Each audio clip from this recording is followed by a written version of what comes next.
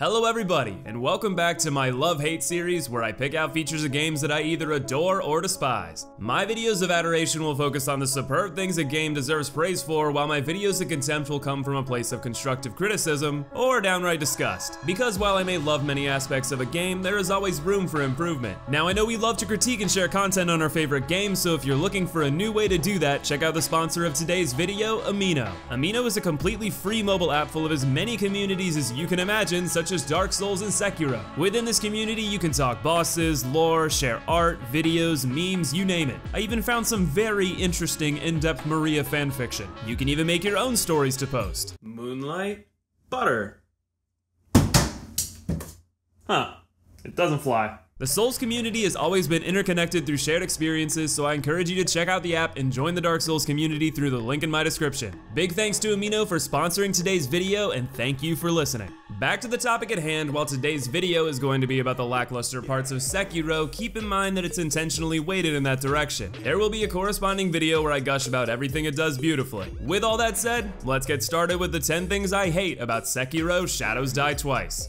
Hate number 1, grabs and no counter. It will probably come as no surprise with my penchant for aggression and dexterity builds in Souls that I'm a fan of the adrenaline-fueled combat in Sekiro, but that doesn't mean I'm ignorant to its flaws. Without question, its biggest weakness is how they handle grabs. There are 3 types of perilous or unblockable attacks. There are thrusts, which can be deflected, dodged with flawless timing, or countered using the special Makiri move. Then we have sweeps, which can be handled by strafing at right angles, running away, or jumping and doing an omega stomp on your opponent's head. Finally, you have grabs, which you can jump away from and pray not to get fucked by godly range, step away with what feels like frame perfect timing, or get bent. My hatred here is twofold. For starters, the range, radius, and tracking on these grabs is far too precise. I do get why though. The combat was designed to limit your ability to dodge and force you to deflect. This works in nearly every other case because there's a viable counter, whether it be deflections, Makiris, or Goombas. But on the second fold, tracking is only such an issue because grabs are the only thing in the game that have no direct counter. It's baffling to me that each perilous attack is defined by being an unblockable attack that has a legitimate counter, but grabs are just dodge and hope for the best. The combat system would be in perfect balance if grabs had their own opposite match. To give an example, I'd love if they adapted the run and slide ability so you could use it mid-combat. Imagine if you could grab the arms of your opponent and use their momentum against them to slide under their crotch for a free booty smack. Now that's a strategy I could get behind. Give me this ability in the inevitable Tomoe DLC, FromSoft. Hate number 2, terror. Give me a Soulsborne Sekiro game without a status ailment that I despise, and I'll give you the top 10 feat in Souls because by God, it's what the people want. So the world might be mended.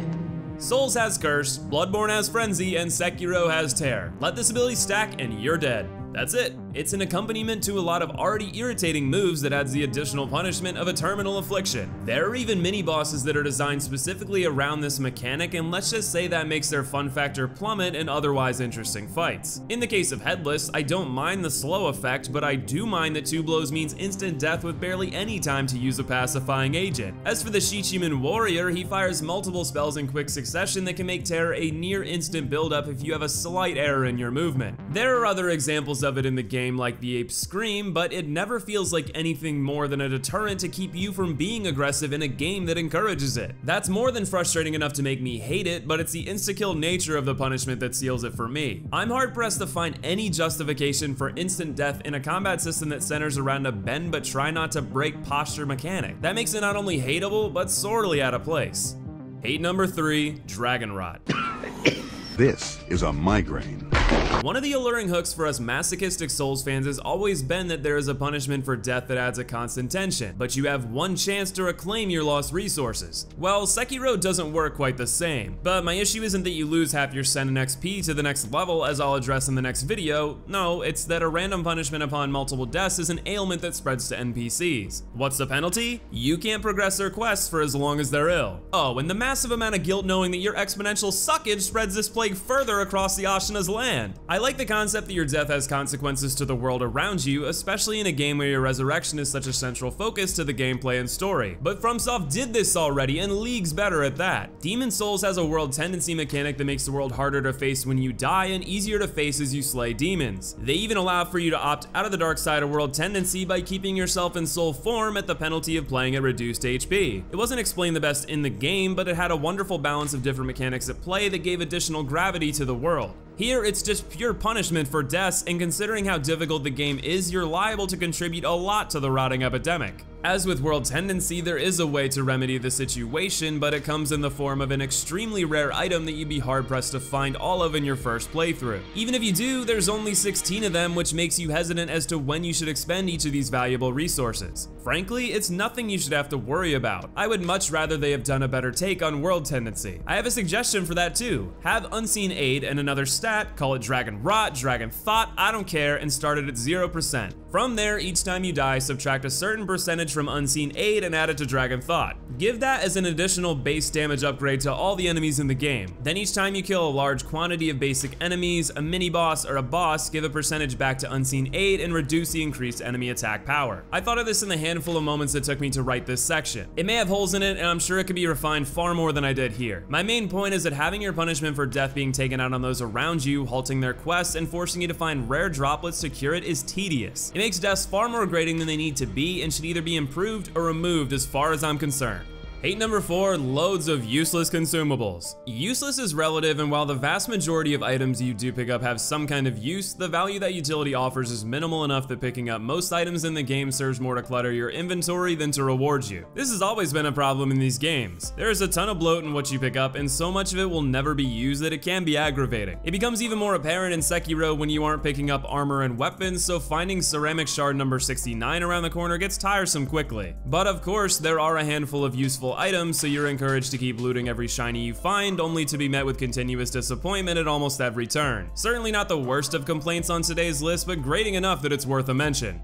Hate number 5, non-refreshable spirit emblems. In this game, spirit emblems are effectively like mana in an RPG. Every time you rest, you get a replenished amount from your stores and have to manage their usage until you get another moment to rest. This adds a layer of strategy that I love. What I don't love is that it's a limited resource that becomes progressively more expensive to replenish with Sen over the course of the game. Sure, you get them from the world too, but it just doesn't feel quite right with them already being limited in quantity on your person at any time. I can compare this to blood vials in Bloodborne. If you go back to my love-hate video on that, I do say that I love the healing system, but chastise the need to farm them as a con, potentially turning away players. The same is true here to an extent. Though I like the strategy of limiting spirit emblems at a given time, it doesn't feel rewarding to run out of them and then have to go farm to get more. Spirit emblems may not be quite as key if you're comparing it to healing, but it's still noticeable, especially when your healing is replenished in this game, compared to Bloodborne where both of your primary resources need to be looted or purchased. Even if that decision is questionable, at least it's consistent with the design. Now I would argue that in Bloodborne it's because they want your resources to feel limited beyond simply moving from lamp to lamp to add a greater feeling of stress and despair, a design decision I agree with in that game, because those items are very clear in what they want to accomplish. Blood vials heal 40% of your health and blood bullets are your ammunition. In Sekiro, spirit emblems are tied to a number of different things, including all of the prosthetics and different combat arts. I would love to experiment with everything, but I felt discouraged from doing so because I didn't want to have to farm for emblems. I don't want to blow it too far out of proportion because it isn't that bad to farm for Sen, especially in the end game, but it's still a decision that could have been alleviated entirely by making them replenishable upon rest. And in fairness to the Bloodborne comparison, blood bullets also fuel hunter tools, though I find it far less ingrained in the overall playstyle compared to the prosthetic.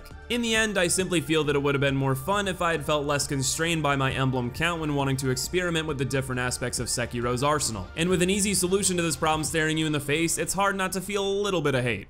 Hate number 6, inability to disable tutorial pop-ups. Keeping with the theme of less dramatic complaints that could improve the overall experience, this is about as simple as it gets. Why is there no option to disable the tutorial pop-ups? I actually quite like that they exist in the first place. The cryptic message system from Souls just wouldn't make sense here. They want you to know exactly how everything works from the get-go so that you aren't confused. That's fine with me because the game was plenty challenging even with the forced guidance. What I have a problem with is that there's no option to remove them for those who want to unless you're on PC PT and download a mod. Even worse, on subsequent playthroughs, you're forced to go through every single tooltip again. It becomes rapidly apparent how much these tips break the flow of gameplay early on, which is all the more noticeable when they aren't needed. This all could have been alleviated with a simple option to turn them off in the menus. Please patch this in, FromSoft. There is legitimately no reason for this not to exist in a modern game. Hate number 7, limited sound control. In line with both of those less grandiose complaints and minor but very fixable issues that can improve the overall experience, let's talk about the death blow sound effect. It's fucking loud. I get it, it's meant to have a harsh weight to it. It gives the player a sense of immense gravity of a killing blow. And it does, because when you kill nearly everything in the game with one of these, holy shit do my ears get boomed! Again, simple fix. Add more in-depth customization for sound more than music, voice, and sound effects. Why not break down and list out multiple sound effects so you can mix the volume to your own desired standard? If you could turn down the sounds of a death blow, I probably wouldn't grow tired of it at all. Maybe for you, the frequent clashing of swords is grinding your gears. A simple slider allowing you to turn that down would be wonderful. To expand even further, maybe if you could control the difference in sounds between sword attacks that are blocked by your opponent and those that are deflected, players who are less of visual learners and more auditory learners could make the deflection sound louder to help them train with the game. These are just a few basic examples of how greater sound control can make for a more customized experience without great effort or sacrificing anyone else's ideal experience. Yet again, FromSoft, I want patches. Hate number 8, a regression in storytelling. Let me make my personal stance on FromSoft's modern storytelling very clear. I believe their ability to tell a story through NPC interactions, world building, epic encounters, and many treasures found throughout your journey is brilliant and adds a layer of mystery that is peeled back the more you invest, while still leaving enough room for interpretation that allows the community to speculate wildly for fun. It's very unlike the unapologetically forward storytelling of a game like God of War, for example. Sure, there are tidbits of lore to get in that game through the many aforementioned methods FromSoft uses, but you won't miss out on any major points because the meat of the narrative is driven by cutscenes and gameplay sequences that you can't miss. Another example is The Last of Us. In contrast to both Sekiro and God of War, almost the entire experience is presented directly to you. There are exceptions in collectibles that add small but worthwhile stories that make a decaying world feel more alive, but everything crucial will be experienced by anyone who plays the game. I make these comparisons to say that there's a varied meter between cinematic storytelling and storytelling through optional interaction with the world. The Souls series always erred heavily toward having its cinematic moments be interesting breadcrumbs that would encourage you to seek out answers from the world as to what it all means. Sekiro changes this by forcing a greater level of interaction through heavier cutscene dialogue and loads of mandatory NPC conversations. It's a subtle but noticeable measure that in my mind weakens the overall presentation. Let me make another comparison, in this case to Dark Souls. It's entirely possible to make it through that game learning minimal details about the story. You speak with Oscar in the asylum and he tells you to escape in his stead and ring the bells of awakening to uncover your destiny. Even then, that conversation isn't mandatory. You could just kill him and skip it, which no one could blame you for with demons and hollows around every corner spooking you. Outside of that, if you ignore other NPCs, you can make it all the way to Anor Londo with no additional context. From there, you get told to kill the lords and fill the vessel so you can link the flame. Again, you have an opportunity to speak to NPCs, read item descriptions, etc. to learn more as to why, or you can just be a tool of death and silence Gwyn without really knowing anything. The vague delivery makes most players yearn for more knowledge about Lordran, and through that naturally encourages you to interact with the world more. In Sekiro, the basic premise is given to you on a platter. After the Ashina claim the land as their own, you join a great shinobi to become his apprentice. He trains you and puts you in the service of a lord that turns out to be special thanks to his heritage. His dragon blood is given to you, and this allows for immortality. The Ashina's position begins to weaken thanks to Ishin's illness at his old age, prompting enemy clans to swarm their land. As a last-ditch effort, Genichiro wants to use Sekiro's young lord to create an immortal army to save his land. But you stop him and save your lord, spending tons of time in forced dialogue with Kuro talking about how to sever immortality. You travel the lands gathering the necessary materials and get into conflict with your father after it turns out he wants to use the lord's blood too. Get him out of the way, claim the last materials, then you face off against Genichiro one last time that ends with a twist of taking on Prime Ishin. The core of this story is all presented directly to you, and it's not that the story is weak. I actually quite enjoy the story in this game. But since they decided to give you the meat of it for free, there is less motivation to explore the nuances that that are hidden behind sake-fueled NPC interactions. It felt like a half measure to make the story more digestible for a wider audience, which is a market that I belong to. Because admittedly, I heavily favor cinematic storytelling, but I also respect why these games work so much better without it. Of course, it isn't all black and white. As I mentioned, both God of War and The Last of Us, some of my favorite games of all time, use elements of indirect storytelling even with their primary delivery being through cutscenes, and it works really well there. You can certainly toe the line, but does Sekiro actually do a good job of that? Honestly, I think it's a much bigger topic that can be discussed in a single bullet point here. There's so many different things to dig into. Does the narrative deliver itself effectively? Are there too few notable NPCs outside of the core of Kuro, Emma, and Ishin? Are the characters like the sculptor underutilized? If you wanted to have straightforward storytelling, is it appropriate to name drop characters like Dogen, Tomoe, etc. in cutscenes without giving more context? Or are those the breadcrumbs that encourage you to seek out more? Are the triggers for NPC quests too vague for those who would seek it out? Am I reading far too hard into all of this? Truth is, I don't have a simple and clean answer. I can only tell you how I feel, and that is that even though my personal preference leans closer to pure cinematic storytelling, I enjoy the storytelling in Souls for sticking strongly to its style. And while Sekiro is a different project with its own goals, I think it gets muddled somewhere in between these different narrative methodologies that makes the experience feel less compelling than it could have been with a more clear vision. I don't know if I necessarily hate that, but I at least hate that I can't pin down how I feel about it all after multiple playthroughs. This is one that I'm excited to see all of you weigh in on. You've always been better lore buffs than me anyway.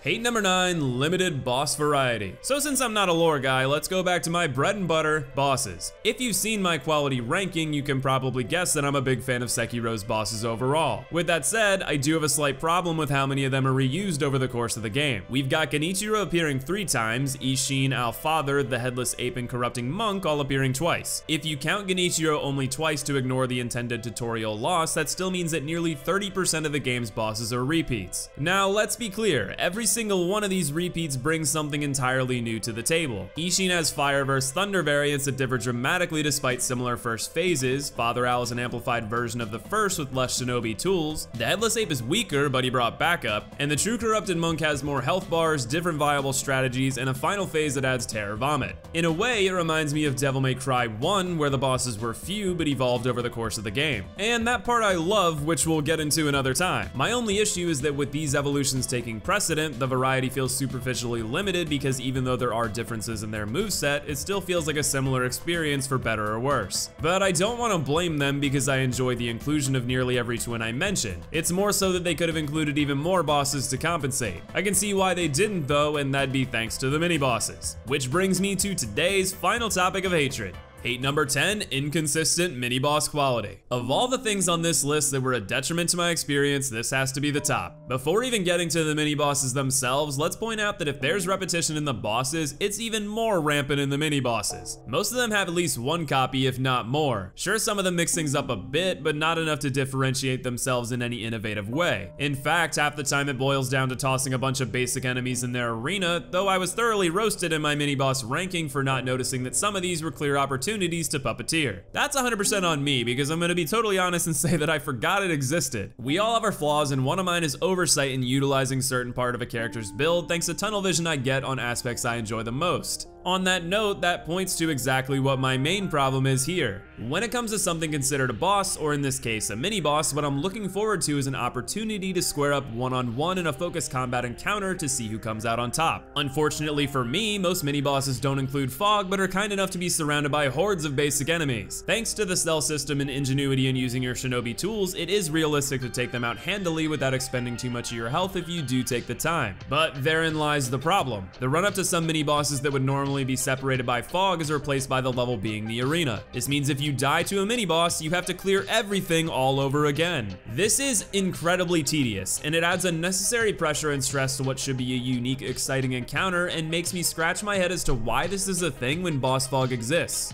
Then I realized that their design decision here was intentionally to prevent it from always being one-on-one. Sometimes the purpose is to throw you into the gauntlet and see how you use your tools to make the best of it. Whether this works for you or not is subjective and based on which mini boss it is, but for me, I can't bring myself to enjoy bosses like the sword dude after Ogre who is surrounded by 10 basic bitches upon every death, or the other sword dude who's surrounded by a handful of gunmen. There are strategies to thin this herd, but they often involve dull range tactics that can be annoying to execute multiple times if you fail. I don't want to stifle creativity, and in fairness, these situations are one of the times that the game's lesser used tools get an opportunity to shine. But in my first playthrough, I was getting legitimately frustrated that there were so many mini bosses that felt like near copies of each other and broke the boss fog tradition that it made me worry the game wasn't going to have many true bosses. Fortunately, that worry was unfounded, but it doesn't erase them from the experience. And granted, I wouldn't want to get rid of the mini bosses. I like the challenge you undertake for the prayer beads, I just think those challenges could have been made much better on the whole. There are of course excellent encounters like the Armored Warrior, the Shichiman Warrior, the Wolverine that isn't surrounded by a billion mini-me's, and the Ashina Elite. But then you've got gank heavy bosses like the Drunkards, the Wolverine that is surrounded by a bunch of mini-me's, insert token sword guy here, and don't even get me started on Headless slowing you down while giving you terror to the point of disembowelment. The thing is, these mini bosses didn't really polarize me in any great way on the whole, and as a result I don't feel particularly compelled to talk about any of the boss' individual quality. Some are speed bumps that aren't too exciting, some are awesome duels that feel close to a full-fledged boss, and others miss the mark for their ganky, repetitive, and frustrating reasons that I've already mentioned. I love how they tie in progressing your stats with these challenges, but that doesn't mean the hit or miss quality of them is something that I don't hate. But of course, that's all just my opinion. What things about Sekiro do you despise? Let us know in the comments below. I've still got a video love letter to come for Sekiro, so be sure to subscribe for that and all the other videos I've got in the works. And if you enjoyed the video, consider leaving a like. It means a lot to me to know you're enjoying the content. I want to thank you all for watching today. Much love to you, and I'll see you in the next video.